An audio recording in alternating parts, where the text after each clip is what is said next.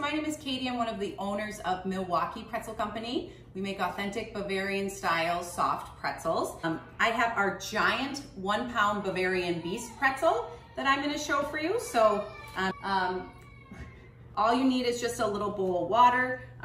You can also use a spray bottle. I'm just going to take my fingers and kind of go like this and very lightly brush it with some water. This just allows the salt to stick onto the pretzel, and then it will bake into the pretzel when it goes into the oven. So it's really important to just very lightly salt the pretzel. Any pretzel is like this, but there's a lot of salt already in the pretzel dough, so you don't need to add a lot of the salt on the outside of the pretzel. So I've salted this pretzel right here.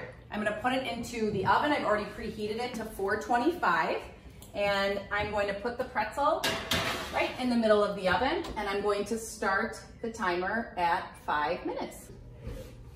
Okay, so my timer just went off for 5 minutes. I'm just gonna quickly check it just to make sure it is toasted the way that I'd like it to be toasted.